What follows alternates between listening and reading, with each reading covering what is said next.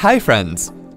If an app whose icon is on the dock of your Mac seeks your attention, its icon on the dock starts bouncing up and down. If this bouncing of app icons distracts you, it can be disabled or enabled whenever you wish. Here are the steps to do so on your Mac. Click on the Apple logo and then go to Dock. Click on Dock Preferences. To disable the bounce effect, simply deselect the checkbox next to Animate Opening Applications, and then close the window. Now if you wish to enable the bounce effect anytime, just click on the Apple logo again and then go to Dock.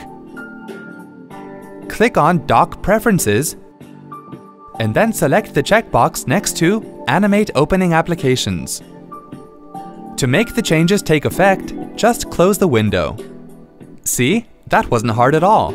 Thanks for watching. To check out more related tech videos, click here. If you have any query or want to share something with us, click here. To get iYogi tech support, dial toll-free numbers.